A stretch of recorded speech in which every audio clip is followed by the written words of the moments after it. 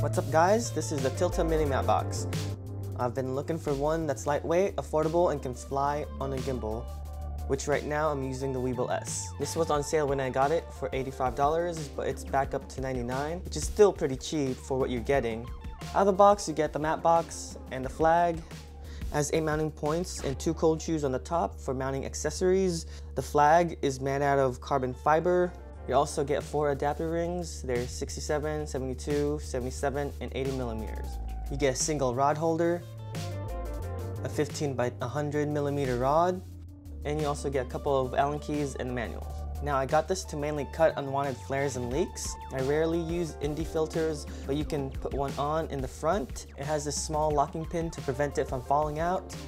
One downside that I've seen so far, at least in my unit, is when you close the flag, it isn't flushed at the bottom. I'm using the a7III with a GMaster 16-35. Installing this is pretty straightforward. You just screw on the right adapter ring on your lens, then you mount the matte box on the adapter ring and tighten it up with a screw. I did have a problem balancing it while the Weebill S was turned off and the flag was attached to the matte box, but once I turned it on, the gimbal easily withstood the front weight. I do recommend auto balancing the Weebill S if you're going to fly with the flag on the matte box.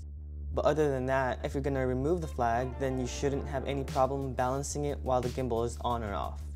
And as you can see, it holds it pretty easily.